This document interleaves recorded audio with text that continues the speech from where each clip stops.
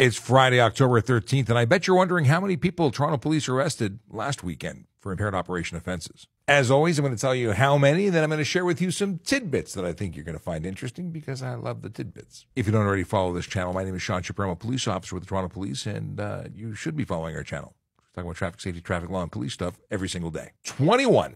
That's right, 21 people behind the wheel of motor vehicles that should never have been behind the wheel of motor vehicles. But there's tidbits. Not every arrest is for impaired operation. Sometimes it's for a refused breath sample. And in this case, 10 people refused to give a breath sample. They're legally obligated to do that. That wasn't a good move. See, if you provide a breath sample, you may or may not fail. If you refuse, you absolutely fail. You actually get the same consequences as though you failed. So really not a good move. And I guess the biggest tidbit was one driver decided to kick and throw urine at a police officer, and that's while their 13-year-old was in the car. Yeah. If you're going to drive, drive sober. No drugs, no alcohol. That's it. That's all. It's real simple. We want you to get to where you're going and back home again, safe and sound, without hurting anyone, including yourself. Have a great weekend.